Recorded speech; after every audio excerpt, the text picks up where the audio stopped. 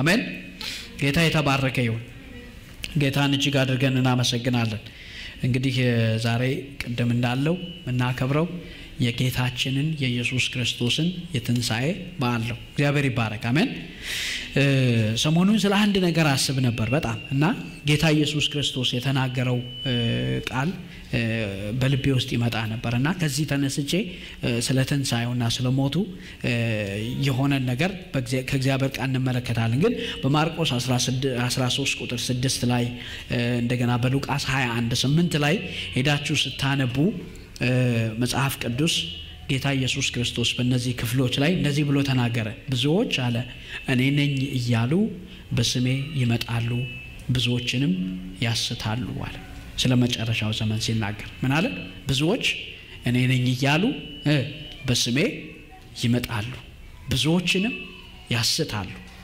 በሉቃስ ወንጌል ባለው ላይ ተከትላችኋቸው አትሂዱ እነሱ ማን ነኝ እያሉ ይመጣሉ እስቲ በሉልኝ ኢየሱስ ነኝ እያሉ ይመጣሉ ግን እናንተ ምን አትሆኗቸው አትከተሏቸው ብዙዎችን ምን ያደርጋሉ ያስታሉ እግዚአብሔር ይባረክ ኢየሱስ ኦሬዲ መጥቷል አሜን አሜን ብዙዎች አንዳንዶች ኢየሱስ ገና እንደሚመጣ ይጠብቃሉ ግን ኮምፕሊትሊ መጽሐፍ ቅዱሳዊ አይደለም ስህተት ነው ኢየሱስ በስጋ መጥቷል እግዚአብሔር ይባረክ አሜን ኢየሱስ ክርስቶስ በስጋ እንደመጣ የማይታመን መንፈስ ሁሉ ከእግዚአብሔር አይደለም ይላል መጽሐፍ ቅዱስ ሲናገር ጌታ ይባረክ ኢየሱስ ኦሬዲ በስጋ መጥቷል ጌታ የተባረከ ይሁን አሜን ስለዚህ በጣም የሚገርመኝ ነገር ይሄንን ቃል አይቼ አንድ ነገር ማሰብ ጀመርኩ እነዚህ ኢየሱስ ነን ይያሉ በየዘመኑ በእኛም ዘመን አሁን የተገለጡ ብዙ ሰዎች አሉ በየስፍራው በቅብቅ የሚሉ አይታቸዋል አንዳንድ ዶክመንተሪዎች ላይ አይታቸዋልና ሰሞኑን ሳይ ነበር 2 months አልሆነውምና አንድ ቦታ ላይ ኢየሱስ ነኝ ብሎ በደንብ በቃ አንድ አይላንድ ለይቶ ቁጭ ብሎ ያለ እዚህ ኖርዝ አሜሪካ ውስጥ የተቀመጠ ሰው አለና እነዚህን ሰዎች ሳስባቸው እነዚህ ሰዎች መሃል በቀል ሰዎች ናቸው መሃል በቀል ለምን እንዳልኳቸው ነግራቸዋል መሃል በቀል ባክ ታሪክ የሌላቸው በእኛ ዘመን ውስጥ ዛሬ መተው ግን ተነስተው ዝም ብለው ምንድነው ይላሉ ኢየሱስ ነን ይላሉ ምናልባት አንዳንድ ሰዎችን ደግሞ አእምሮአቸውን ኢሉዥን ውስጥ የሚከት አንዳንድ ተአምራት የሚመስል ነገር ያደርጋሉ ግን ማንን ይላሉ ያንን በማድረጋቸው ኢየሱስ ነን ኢየሱስ ተአምራት ሰው ስላደረገ ሰው ኢየሱስ ነው ማለት አይደለም እግዚአብሔር ይባረክ አሜን አሜን እና እነዚህ ሰዎች መሃል በቀሎች ናቸው ሂስትሪ የላቸውም ከኋላ የመጣ ነገር አብሮ የላቸውም ስለ ኢየሱስ ክርስቶስ እናይ ግን እግዚአብሔር ይባረክ አሜን መጽሐፍ ቅዱስ በቆላሲያስ ምዕራፍ 1 ላይ ቁጥር 15 እና 16 ምን ይላል መሰላችሁ እርሱ የማይታይ አምላክ ምሳሌ ነው እግዚአብሔር ይመስገን አሜን የሚታዩትና የማይታዩት ሁሉ በማን ተፈጥረዋል በእርሱ ተፈጥረዋል አለቅነት ወይም ስልጣናት ሁሉ በእርሱ ተፈጥረዋልና እርሱ ከፍጥረት ሁሉ ምንድነው በኩር ነው እግዚአብሔር ይመስገን ሁሉ በእርሱና ለእርሱ ተፈጥሯል እግዚአብሔር ይባረክ አሜን ይሄ የክርስቶስ ኢየሱስን ዲቪኒቲ የክርስቶስ ኢየሱስን መለኮት ለመናገር ጳውሎስ የተጠቀመው ቃል ነው እግዚአብሔር ይባረክ እሱ መጀመሪያ የለውም እግዚአብሔር ይመስገን እሱ መጨረሻ የለው እግዚአብሔር ይባረክ አሜን እነዚህ ሰዎች መሃል በቀል ሰዎች ናቸው መጀመሪያ ያላቸው መጨረሻም አላቸው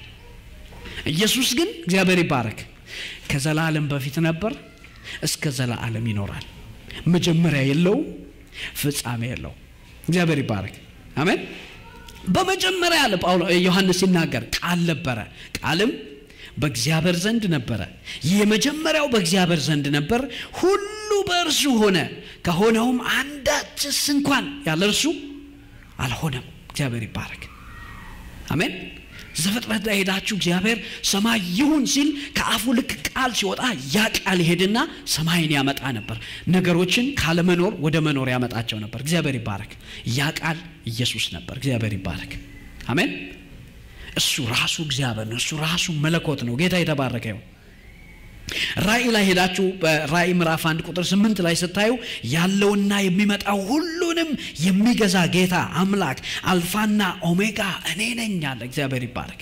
አሜን። ቁጥር 17 ላይ ዝቅ ብላችሁ ስታነቡ ፊተኛውና መጨረሻው እኔ ነኝ አለ። ጌታ ይባረክ። ኢየሱስ ራሱ ስለራሱ ክሌም ሲያደርግ ነው። አሜን። እነዚህ ሰዎች መሃል ላይ መተው እኛ ማንን ይላሉ? ኢየሱስን ይላሉ። እሱ ግን ከዘላለም በፊት ነበር። እግዚአብሔር የተባረከ ይሁን። አሜን አሜን። የዘላለሙ መናገር አይችሉም። ያንን ታሪክ ወደ ኋላ ሄደው መምጣት አይችሉም። ኢየሱስ ዲቫይን ነው፣ መለኮት ነው። እሱ እግዚአብሔር ነው። እግዚአብሔር የተባረከ ይሁን። አሜን። እሱ በሉ እስቲ እግዚአብሔር ነው። እርሱ የዘላለም አምላክ ነው። እግዚአብሔር የተባረከ ይሁን። አሜን።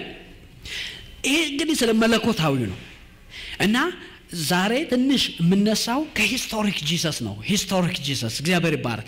እኔ የማመልከው ጌታ ኢየሱስ ክርስቶስ ሰው ሆኖ የመጣው ኢየሱስ ክርስቶስ እግዚአብሔር ይባረክ። በጣም የምወደው ቃል ይሄ ሂስቶሪክ ጂሰስ። በደንብ አድርጋችሁ ስሙኝ። ሂስቶሪክ ጂሰስ ምክንያቱም ነገሮች ያለ ታሪክ ዝም ብለው በአየር ላይ አልቆሙም። እግዚአብሔር የተባረከ ይሁን። አሜን። ኢየሱስ የሂስትሪ አምላክ ነው። የክርስቶስ ኢየሱስ ጉዳይ ከጥንት ጀምሮ ከኦልድ ቴስተመንት ጀምሮ ከብሉይ ኪዳን ጀምሮ ቢውልድ የሆነ የመጣ ነገር ነው። አዲስ ኪዳን ላይ ድንገት ከማርያም አልተወለደም ኢየሱስ። እግዚአብሔር ይባረክ። አሜን። የክርስቶስ ጉዳይ ከዛ ጀምሮ ከዛ ፍጥረት ጀምሮ ቢውልድ የሆነ የመጣ ነው። እግዚአብሔር ይባረክ። ኢየሱስ ሂስቶሪክ ጂሰስ ነው። እነዚህ ሰዎች ግን ሂስትሪ የላቸው። እግዚአብሔር ይባረክ። አሜን። ሂስትሪ የላቸው። ስትመለከቱ የክርስቶስ ኢየሱስን ታሪክ ስለ ሰውነቱ በምትመለከቱበት ጊዜ ኢየሱስ ራሱ መጥቶ በዮሐንስ ወንጌል ላይ ምን አለ? ነቢያቶች አለ፣ ሕግ አለ ስለማን ይመሰክራሉ አለ? ስለኔ ይናገራሉ አለ። እግዚአብሔር ይባረክ። አሜን አሜን። ስለማን ይናገራሉ? ስለኔ ይናገራሉ። ሙሴ ተነሳና አንድ ቀን አለ እንደኔ ያለ ነብይ እግዚአብሔር ከወንድሞቻችሁ መካከል ምን ያደርጋል አለ? ያስነሳል አለ። እግዚአብሔር ይባረክ። ይሄ በትንቢት መንፈስ ሙሴ በትንቢት መንፈስ የተናገረው ነው ስለ ክርስቶስ ኢየሱስ። እግዚአብሔር ይባረክ። አሜን። ከዛ በሕግ ውስጥ ስትመለከቱ ክርስቶስን ዲፒክት ክርስቶስን የሚገልጡ ብዙ ነገሮች በሙሴ ታሪክ ውስጥ ሆነዋል። ለዛ ነው ኢየሱስ ሕግም ቢሆን ስለኔ ይናገራል አለ። እግዚአብሔር ይመስገን። አሜን። ሂዱና ስርዓቱን ቤተ መቅደሱን እንኳን ስትመለከቱ ሙሴ ያመጣና ካህናቶቹ ያመጡና የበግ ደም ካረዱ በኋላ ምን ብለው ይናገራሉ? ይሄ እግዚአብሔር ለናንተ በቃ የሰጠው የቃል ኪዳን ምንድነው ይላል? ደም ነው ይሉና በህዝቡ ላይ ምን ያደርጉት ነበር ይላል? ይረጩት ነበር። እግዚአብሔር ይባረክ። አሜን። እና እነዚህ ሰዎች በትንቢት መንፈስ ገና ወደፊት ኢየሱስ ክርስቶስ መጥቶ የብዙዎችን ኃጢአት እግዚአብሔር ይባረክ እንዴት በደሙ እንደሚያነጻ ከሩቅ ዘመን ሆነው ስለ ክርስቶስ ይናገሩ ነበር። ጌታ ይባረክ። ከሩቅ ዘመን ሆነው ስለ ኢየሱስ ክርስቶስ ያመለክቱ ነበር። እግዚአብሔር የተባረከ ይሁን። ነቢያቶች መጡና ስለ ክርስቶስ ኢየሱስ ምን ማለት ጀመሩ? መተንበይ ጀመሩ። እግዚአብሔር ይባረክ። ዳዊት አንዱ ነብይ ነው። ዳዊት በዘመኑ ስለ ክርስቶስ ኢየሱስ በራሱ ህይወት ውስጥ ከሚያልፉ ከብዙ መከራዎች ውስጥ በመንፈስ ሆኖ ግን ስለ ክርስቶስ ይናገር ነበር። መዝሙር 22ን ሄዳችሁ አንብቡት።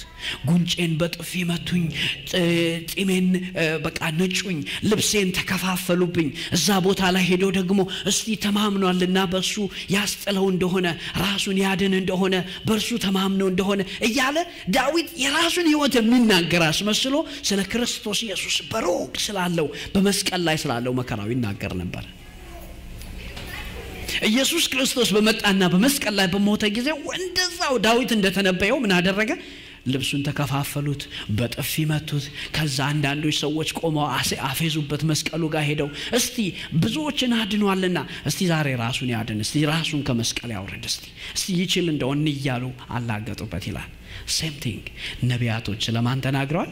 ስለ ኢየሱስ ተናግረዋል። እግዚአብሔር ይባረክ። አሜን። እነ ኢሳይያስ ተነስተው ምን አሉ?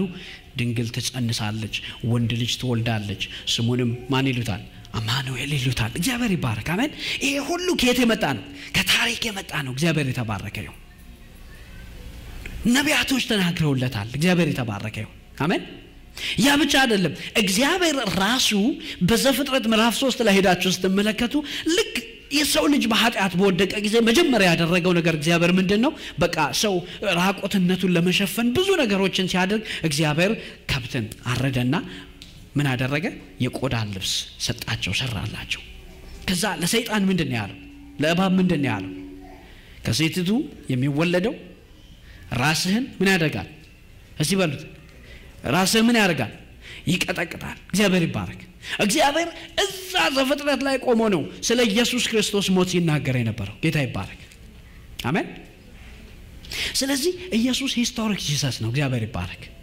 እና ከዚያች ሞመንት ጀምሮ እግዚአብሔር ሰው ከኃጢአት ከወደቀበት ጊዜ ጀምሮ እግዚአብሔር አንድ ስራ ጀመረ።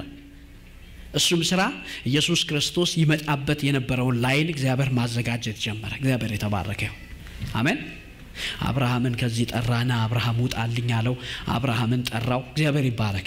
ይስሐቅን ሰጠው።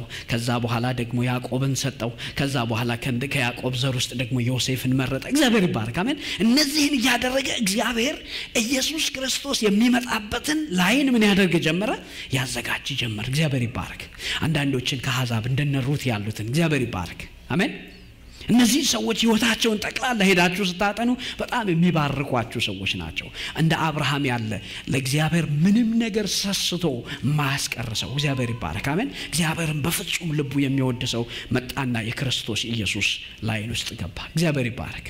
እንደነ ዳዊት ያሉ በቅንነት እግዚአብሔርን የሚያመልኩ እግዚአብሔርን የሚወዱ ሰዎች ኢየሱስ ክርስቶስ የአብርሃም ልጅ ተብሏል። ኢየሱስ ክርስቶስ የዳዊት ልጅ ተብሏል። እግዚአብሔር የተባረከ ይሁን። አሜን። ሂስቶሪክ ጂሰስ ነው። እግዚአብሔር የተባረከ ይሁን። በታሪክ ውስጥ ነው የመጣው። እግዚአብሔር ይባረክ። ላይኑን ወደ ኋላ ብትሄዱ ታገኙታላችሁ ኢየሱስ የት እንደሆነ። እግዚአብሔር የተባረከ ይሁን። አሜን። እነዚህ ግን መሃል በቀሎች ናቸው።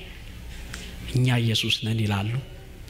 ጅማሬ የላቸውም፣ ታሪክ የላቸውም፣ ሰፖርት የሚያደርጋቸው ነገር የለም። እግዚአብሔር የተባረከ ይሁን። አሜን። ስለ ኢየሱስ ክርስቶስ ሞትም ስለ ክርስቶስ ኢየሱስም ትንሣኤም ስታወሩ አንዳንድ ጊዜ ዝም ብሎ ክርስትና የእምነት ጉዳይ ብቻ ይመስላል። ያላየነውን ነገር የምናምን ገብቷችኋል የምላችሁ ነገር ኤቪደንስ አለው። እግዚአብሔር የተባረከ ይሁን። አሜን። ተጨባጭ የሆነ ምን አለው? ታሪክ አለው። ክርስቶስ ሞቷል አይደል? ስንቶቻችሁ በዚህ ታምናላችሁ? ለምንድን ነው ክርስቶስ ሞቷል ብላችሁ የምታምኑት? ስለተነገራችሁ ኢየሱስ ሞቷል፣ አንድ ቀን ሞቶ ነበር ስለተባላችሁ የምታምኑት ጀስት እሱ ነው? ጀስት ያ ብቻ? እግዚአብሔር የተባረከ ይሁን። አሜን።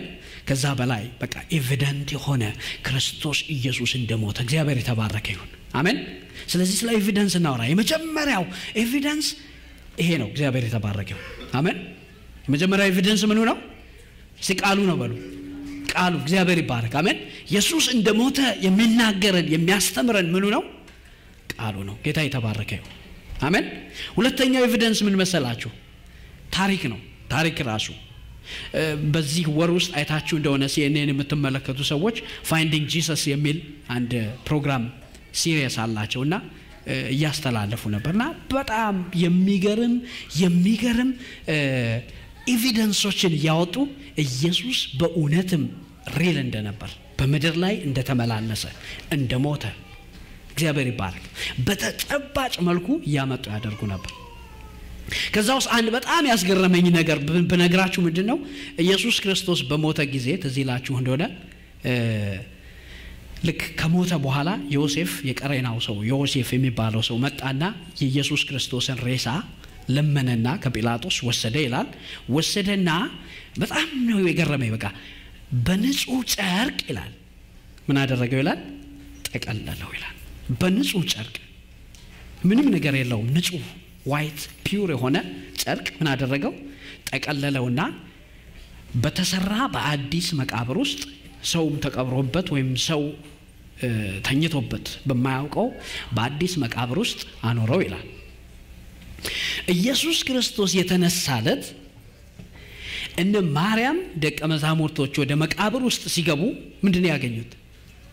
ተጠቅልሎበት የነበረውን ጨርቅ አገኙት ይላል። ያ ኮኢንሲደንስ አይደለም። ኢየሱስ ረስቶት ሄዶ አይደለም፣ ስለማያስፈልገው አይደለም። ለታሪክ የተቀመጠ ጉድ ነው። እግዚአብሔር የተባረከ ይሁን። አሜን።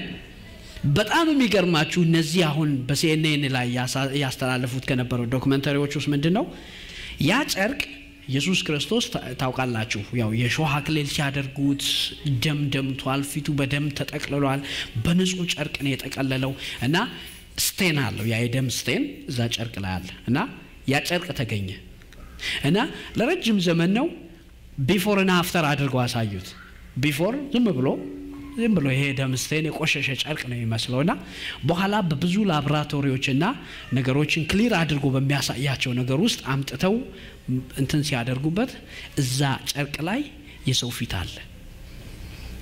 አለ። በደንብ አድርጎ እንደዚህ ከደሙ የተወሰደ የሰው ፊት አለ እና that was real ኢየሱስ ክርስቶስ የተጠቀለለበት ጨርቅ ነበር። እግዚአብሔር ይባረክ። አሜን። አሁን ሰዎች እንዲሁ የእግዚአብሔርን ቃል ማመን እንኳን ባይፈልጉ እግዚአብሔር ይባረክ የሚገኙ ተጨባጭ በሚዚየም ውስጥ የሚቀመጡ እነዚህ ዶክመንቶች ኢየሱስ ክርስቶስ እንደሞተ ይናገራሉ። እግዚአብሔር ይባረክ። አሜን። ኢየሱስ ክርስቶስ ሞቷል። ጌታ የተባረከ ይሁን። አሜን። ተመልከቱ በመስቀል ላይ መጣና ጌታ ኢየሱስ ክርስቶስ ራሱን ሰጠ። እግዚአብሔር ይባረክ። አሜን። ሬለው በዛ መስቀል ላይ ምትክ ሆነ። እግዚአብሔር የተባረከ ይሁን። የኔ ኃጢአት ተወሰደና የክርስቶስ ኢየሱስን ጽድቅን የተቀበልኩኝ። እግዚአብሔር የተባረከ ይሁን። አሜን። በህይወት ሳለ እንኳን ኢየሱስ በመከራው ሰሞን ትልቅ ሪፕሌስመንትን የሚያሳይ አንድ ነገር ተደረገ። ታውቃላችሁ በዛ በበዓሉ ሰሞን ሁሉ ጊዜ በአመት የነበረው ልምድ ምንድነው ይላል መጽሐፍ ቅዱስ ስታዩ ወንጌል ነው መነግራችሁ። አሁን ሄጄ አላነበብኩም። ሄዳችሁ የማቴዎስ የማርቆስ እነዚህ አራቱ ወንጌሎች መጨረሻዎቹን አንብቧቸው ስለ ኢየሱስ ይናገራሉና እዛ ቦታ ላይ በአመት አንድ ጊዜ ምን ይሆናል? እስረኛ ይፈታላቸዋል እና ህዝቡ የሚፈልገው ሰው ይነሳና ይሄን ሰው ፍቱልኝ ብሎ ህዝቡ ይጮሃል። ያ ሰው ምን ያደርጋል? ይፈታል። ሐሳባችሁ ወደኔ ያድርጉት። እግዚአብሔር ይባረክ። አሜን። ጲላጦስ ኢየሱስን እዚህ ጋር ቆመና ሊፈታው ወደደ። ምክንያቱም ቢመረምረው ቢፈልገው ቢፈትሸው በክርስቶስ ኢየሱስ ላይ ምን አላገኘበትም? በደል አላገኘበትም። አረባካችሁ በዚህ ሰው ላይ ምንም አይነት በደል አላገኘውም። ለሞት የሚያደርሰው እባካችሁ ልልቀቀው አላቸው። በፍጹም አሉ እና በየአመቱ ሰው ስለሚለቀቅ ምን አላቸው? ማን ልፍታላችሁ አላቸው። ኢማጂን የተሰበሰበው ትልቅ ሞብ ነው፣ ትልቅ ህዝብ ነው። ይሄ ሰው ቆሞ እንደ ሰው ነው የሚያናግራቸው። ምናልባት እንደኔ አሁን ዛሬ እንደምናገርበት ማይክሮፎን የላቸውም። የሚናገረውን ነገር ምናልባት እየተቀባበሉ ነው የሚሰሙት። ስለዚህ አንድ ነገር ያደርጋሉ። ይሄ ሰው መጣና ማን ልፍታላችሁ አላቸው። እነሱ ይሰሙታል። ምን ብለው ጮሁ እነሱ ይላል? በርባንን ብለው ጮሁ ይላል። ኢማጂን የአንድ ሰው ድምጽና የህዝብ ጩኸት አስቡት። በርባንን ፍታልን ብለው ጮሁ። አንድ ነገር አስብኩኝ። ትንሽ ዝቅ ብሎ በርባን የታሰረበት እስር ቤት አለ። ጲላጦስ የሚለውን አይሰማም። ማን ይፈታላችሁ የምትለውን ወርድ አይሰማም። ማን ልፍታላችሁ ሲላቸው ምን አሉ እነዚህ? በርባንን ብለው ጮሁ። ከዛ ደግሞ ዞር አለና እሺ ይሄኛውን ሰውዬ ምን ላድርግ ሲለው ምን አሉ ይላል? ስቀለው ብለው ጮሁ ይላል። በርባን የሰማው ሁለት ቃል ነው።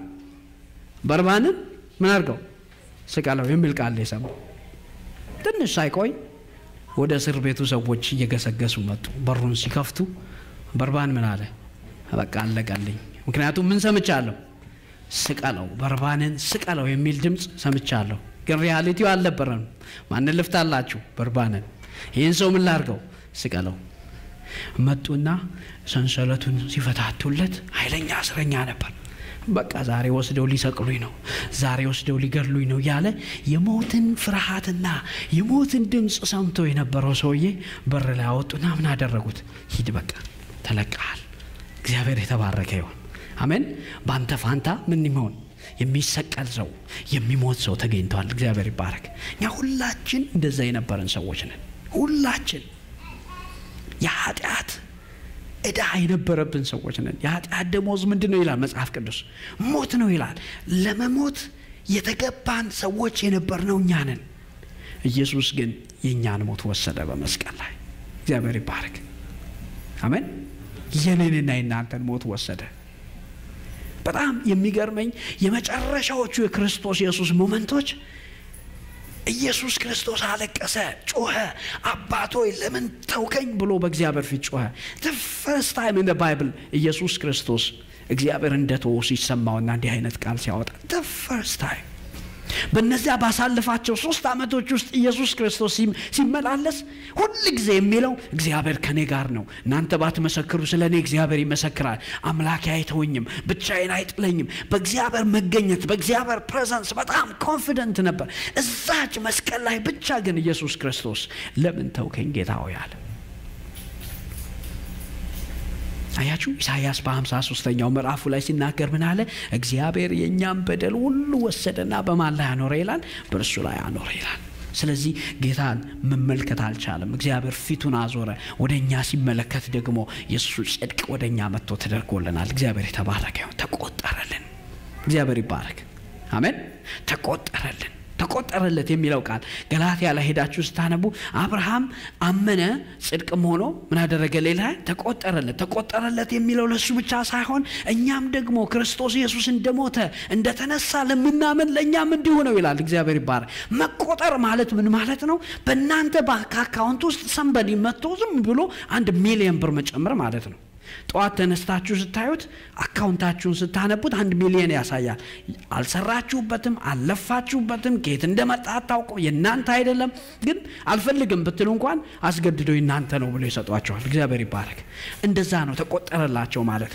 የኛ አይደለም የሰራንበት አይደለም የለፋንበት አይደለም እሱ በመስቀል ላይ ከሰራልን ስራ የተነሳ ጽድቅ ተቆጠረልን ጌታ የተባረከ ይሁን አሜን እና ኤቪደንስ አለው እግዚአብሔር የተባረከ ይሁን አሜን ስለሞቱ በነቢያት ተነግሯል ስለሞቱ በሕግ ውስጥ ተነግሯል እግዚአብሔር የተባረከ ይሁን ሙሴ አንድ ቀን አመጣና በቃ በዓላማ ላይ ምን አደረገ ይላል መጽሐፍ ቅዱስ እባብን ሰቀለ እግዚአብሔር ይባረክ ጌታ ኢየሱስ ክርስቶስ ያን መጣና በቃ ሙሴ በዓላማ ላይ እባብን እንደሰቀለ የሰውም ልጅ ደግሞ ሊሰቀል ይገባዋል ብሎ ተናገረ እግዚአብሔር ይባረክ እግዚአብሔር እኮ የተናገረ ነበር ጌታ ይባረክ አሜን ክርስቶስ ኢየሱስ ስለኛ ሞቶልናል እግዚአብሔር የተባረከ ይሁን አሜን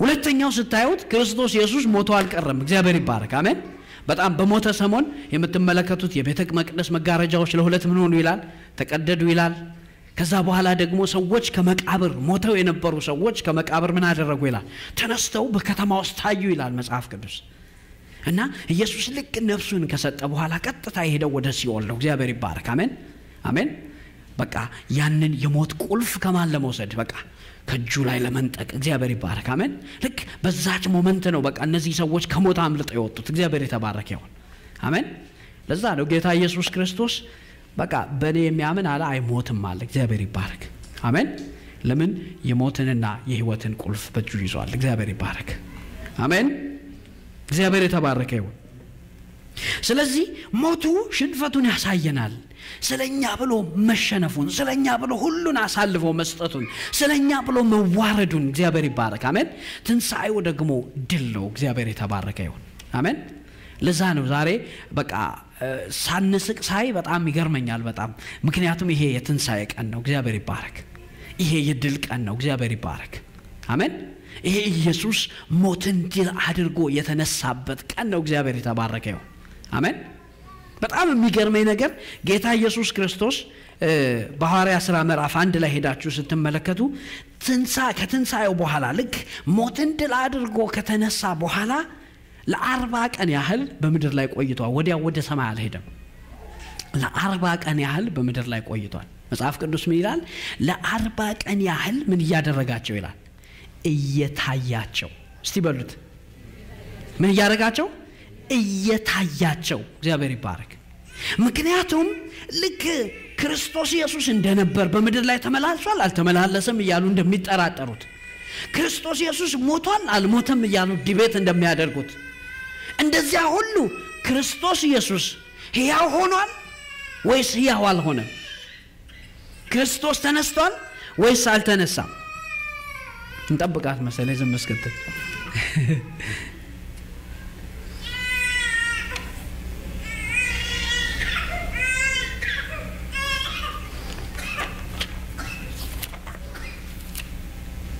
እግዚአብሔር የተባረከ ይሁን አሜን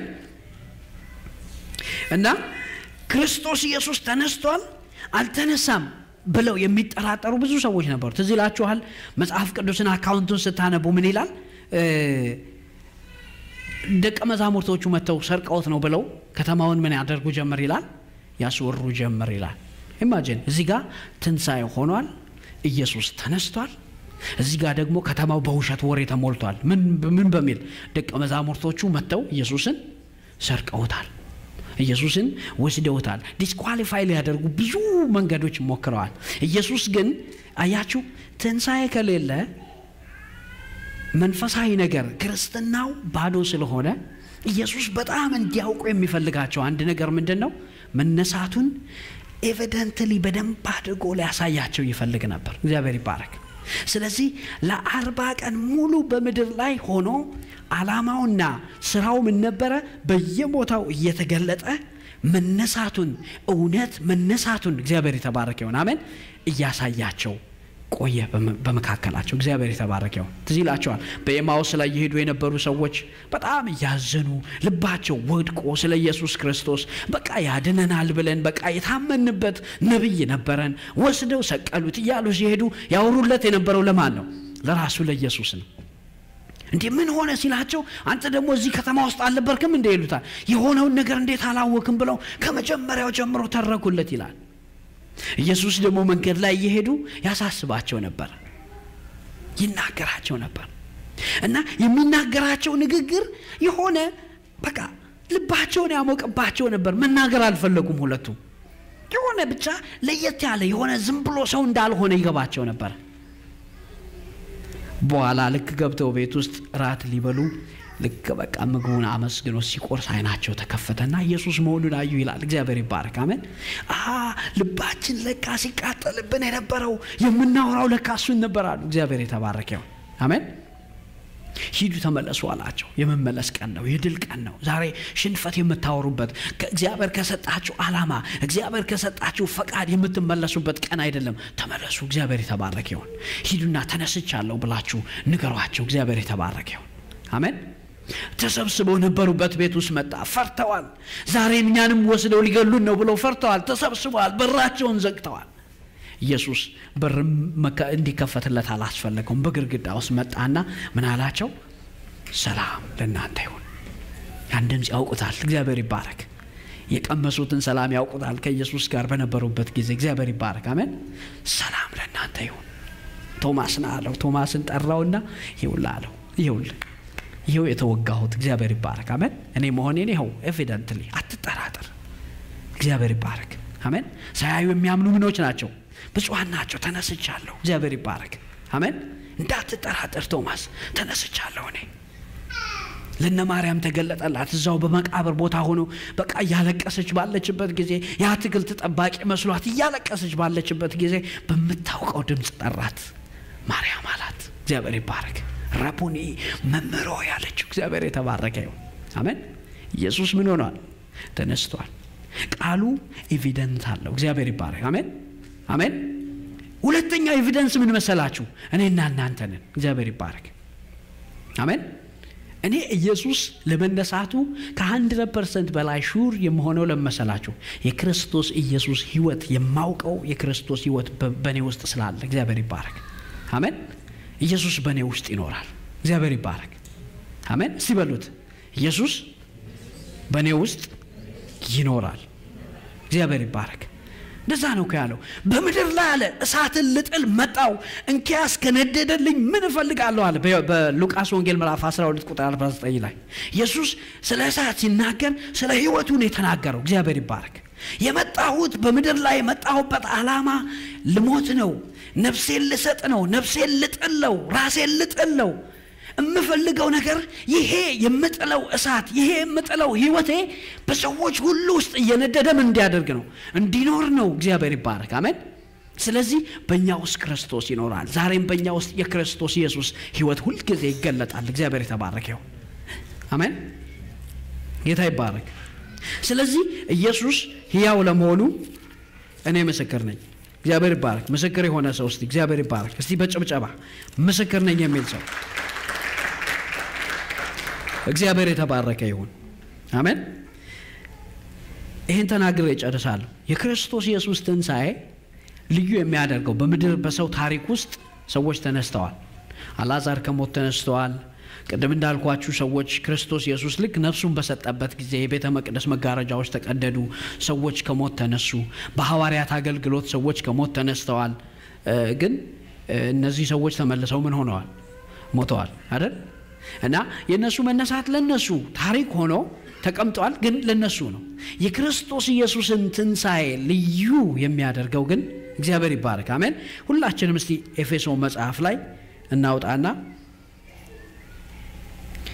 ኤፌሶን መጽሐፍ ላይ እናወጣና እናነባለን።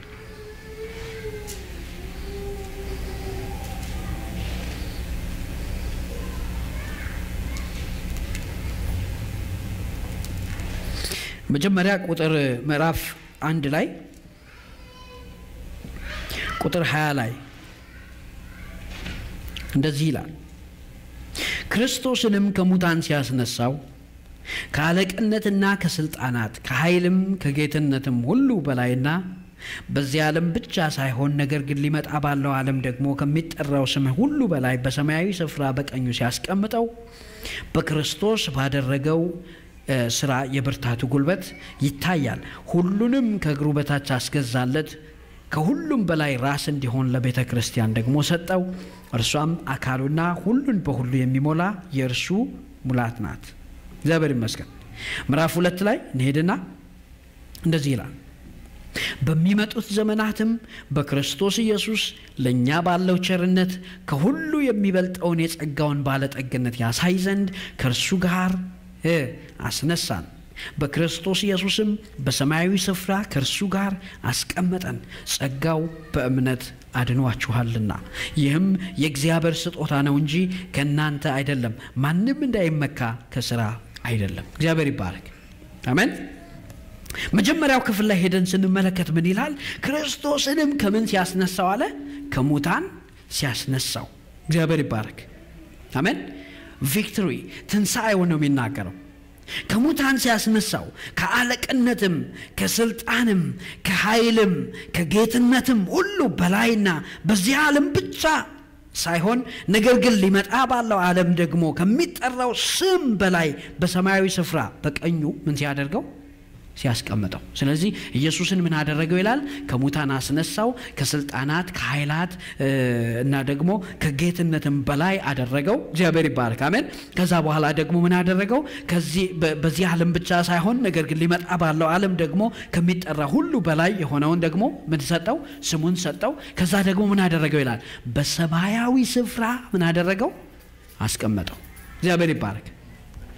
ምዕራፍ 2 ላይ ሄደን ስንመለከት እግዚአብሔር ለኛ ባደረገው ቸርነት እግዚአብሔር ይባረክ በሚመጡት ዘመናት አሜን በሚመጡት ዘመናት ክርስቶስ ኢየሱስ ለኛ ባለው ቸርነት ከሁሉ የሚበልጠውን የጸጋውን ባለጠግነት ያሳይ ዘንድ ምን አደረገ ይላል?